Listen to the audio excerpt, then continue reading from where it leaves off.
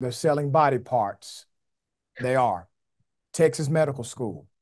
They are leasing the body parts of human beings who have expired without proper protocol, permission, or anything else. They're just doing it because they assume nobody gives a damn. Well, we do.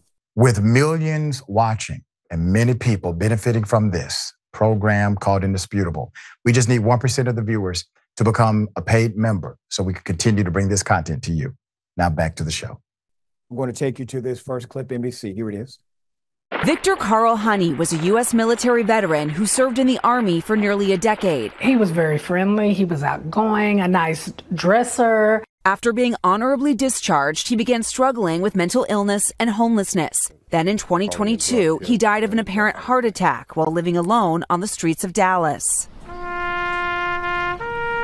Honey was entitled to a burial with military honors, but instead, something else happened. I think they think, homeless black man, he ain't got no family. They don't care about him. You were wrong about this one. An NBC News investigation has found that Honey was among more than 2,300 people who died in the Dallas-Fort Worth region and were given to a state medical school that used and made money off their body parts, at times as their own families searched for them. For Honey, within a month of his death, the Dallas Medical Examiner's Office deemed him unclaimed, reporting phones for family members they tried were disconnected. And yet, he did have relatives, some living right there in Dallas. His ex-wife, Kimberly, and their 2 adult children say they had even visited Honey in a hospital months prior to his death. To hear that your ex-husband has been deemed an unclaimed person, what's your reaction to that? That's crazy.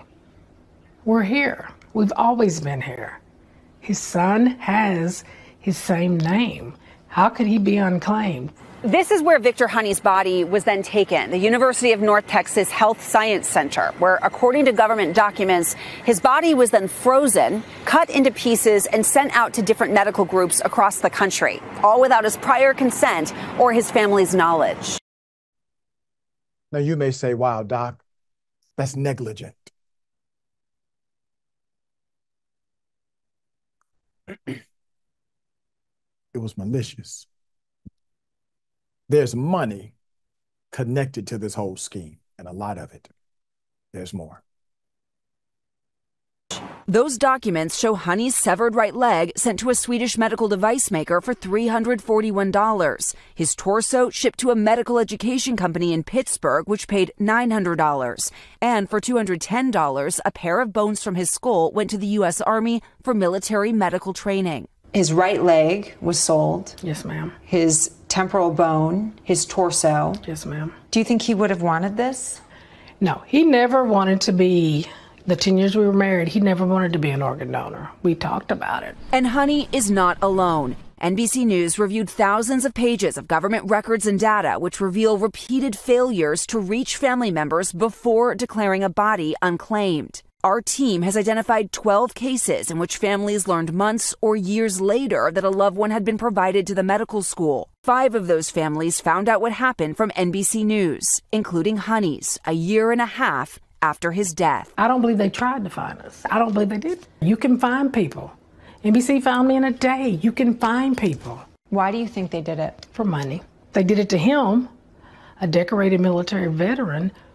They'll do it to anybody. Now, I want to remind you, this is a leasing scheme.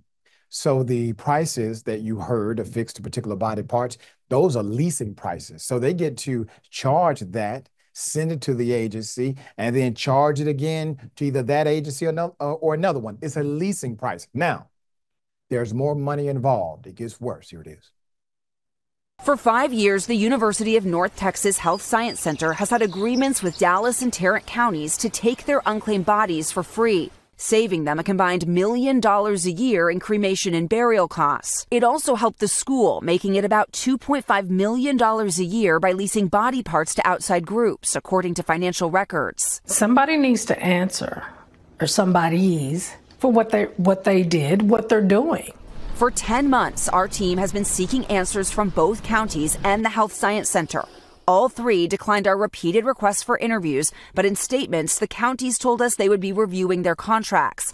The Health Science Center at first defended its program, arguing using unclaimed bodies is critical in the training of future doctors. But just days before this story was set to air, it made a stunning reversal, telling NBC News it was suspending the program and firing the top officials who led it.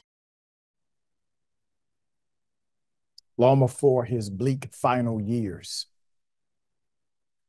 when he struggled with mental illness and lived mostly on the streets, Victor Carl Honey joined the Army. He served honorably for nearly a decade.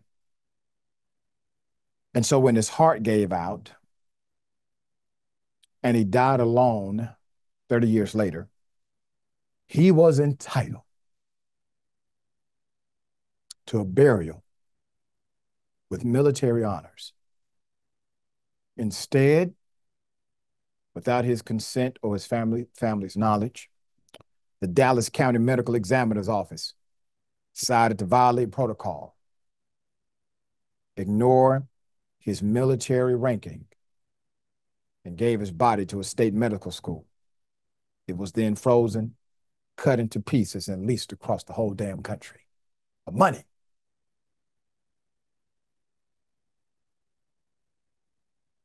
A Swedish medical device maker paid $341 for access to Honey's severed right leg to train clinicians to harvest veins using its surgical tool. The medical education company spent $900 to send his torso to Pittsburgh so trainees could practice implanting a spine stimulator. And the U.S. Army paid $210 to use a pair of bones from his skull to educate military medical personnel at a hospital near San Antonio. The irony of that. In the name of scientific advancement, clinical education, and fiscal expediency, the bodies of the destitute in the Dallas-Fort Worth region have been routinely collected from hospital beds, nursing homes, and homeless encampments, and used for training and research without their consent, and often without the approval of any survivors. An NBC News investigation found in the last years of his life, Victor Honey was homeless and on the streets of Dallas. When a destructive winter storm hit in 2021, he took shelter at the City Convention Center. Cooper Neal Honey, who died in September 2022, is one of about 2,350 people whose unclaimed bodies have been given to the Fort Worth-based University of North Texas Health Science Center since 2019 under agreements with Dallas and Tarrant counties. Among these, more than 830 bodies were selected by the center for dissection and study. After the medical school and other groups were finished, the bodies were cremated and, in most cases, interred at area cemeteries or scattered at sea. Some had families who were looking for them. Now they're continuing to classify this as unclaimed bodies. They are only unclaimed when the protocol to claim them has been administratively exhausted. If that hasn't happened, what you have engaged in is criminal. Yes, we've reported right here on Indisputable how individuals have done things with a dead body, a corpse, after the person passed away. They did not properly report it. What happened? They went to jail. They got arrested. They got indicted. For months, as NBC News reported, Health Science Center officials defended their practices. While they were investigating this, they defended the practice, arguing that using unclaimed bodies was essential for the training of future doctors. But on Friday, after the reporter shared detailed findings of the investigation, the center announced it was immediately suspending its body donation program and firing the officials who led it. How convenient. The center said it was also hiring a consultant to investigate the program's operation. Quote, as a result of the information brought to light through your inquiries, it has become clear that failures existed in the management and oversight of the University of North Texas Health Science Centers. The program has fallen short of the standards of respect, care, and professionalism that we demand. Last year, NBC News revealed in its Lost Rights investigation that coroners and medical examiners in Mississippi and nationally had repeatedly failed to notify families of their loved ones' deaths before burying them in those graveyards. We reported on that right here on Indisputable. That investigation led reporters to North Texas, where officials had come to view the unclaimed dead, not as a costly burden, but as a free resource. So the university says, this is below our standards. This is below our standards. Thank you for bringing this to our attention. These are reporters. They're not medical experts. They just asked a few questions.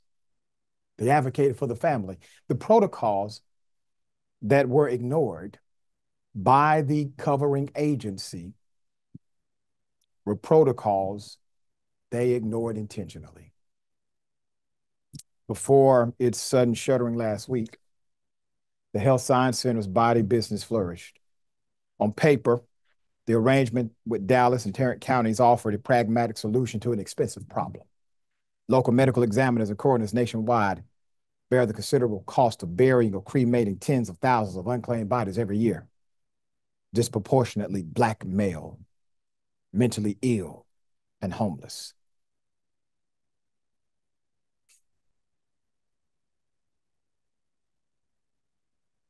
These individuals whose family members often cannot easily be reached, or whose relatives cannot, will not pay for the cremation or burial. The University of North Texas Health Science Center used some of these bodies to teach medical students. Others, like Honey's, were parceled out for profit medical training.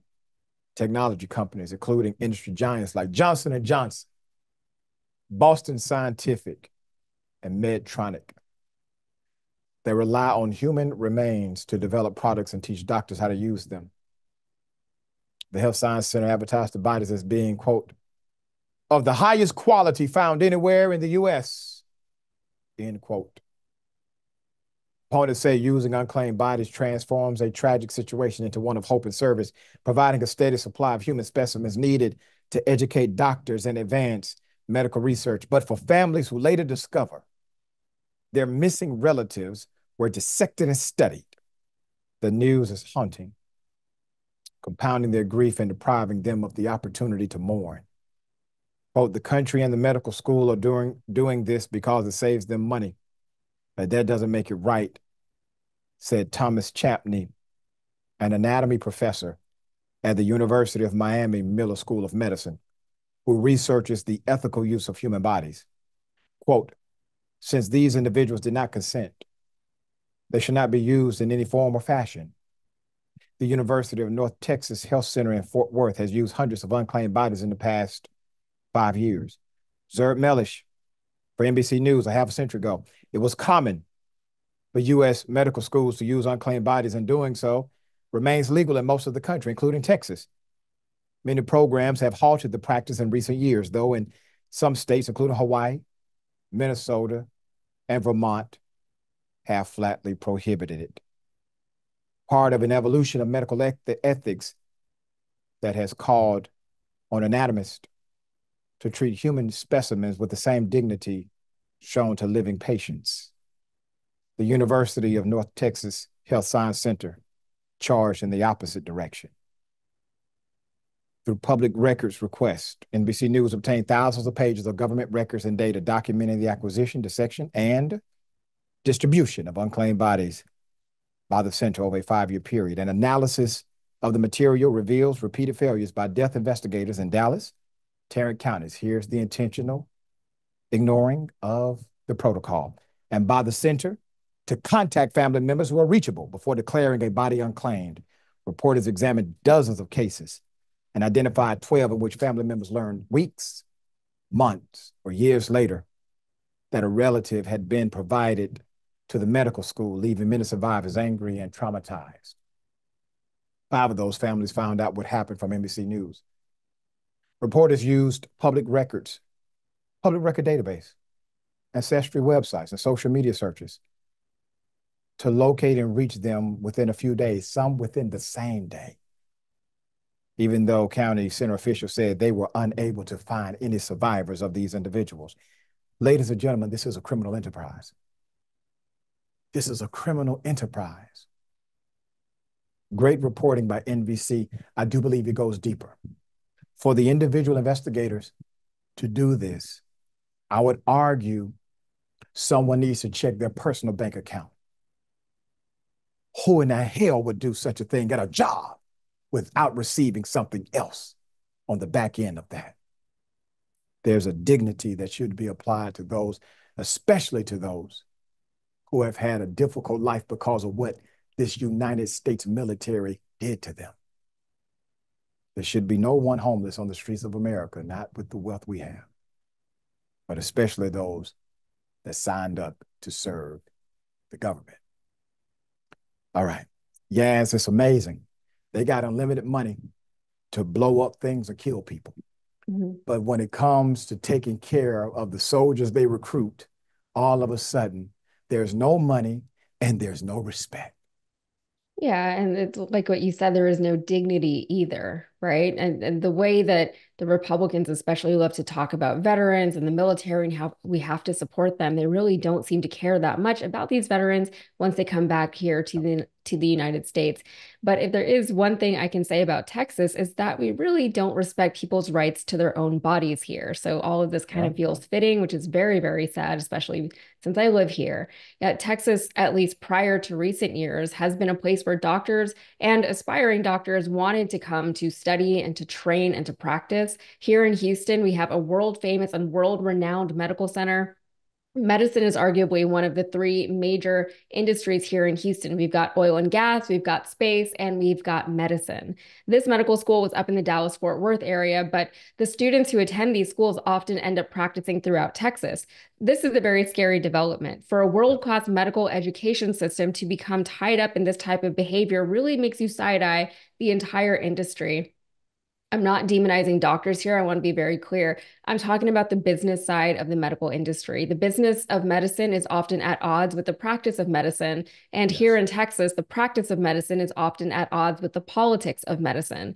But this isn't about either politics or ethics for the people perpetuating this scheme. It's about business. It's about money. It always kind of is. Running these medical schools is very expensive. You would think that the astronomical medical school tuitions would help cover some of those operation costs, but that is another conversation. And as much as we like to pretend that ethics influence business, we know that in the real world, they're kind of 2 separate things. They're treated as 2 separate things, and they're deliberately kept separate, even if relevant parties pretend that that is not the case. I'm interested to see if and how this affects not just the medical industry here in Texas, but future enrollment in Texas medical schools. If it does, it could potentially have widespread and devastating and costly consequences. And the potential loss of money from medical school tuitions or practicing physicians in the state will ultimately drive that change here. Whether or not that should be the driver of change, that's likely what will be. Yeah, simple remedy. Get rid of the bloviated Department of Defense budget, cut it down by 80% at least, make sure that we have money so people can go to college, medical school included.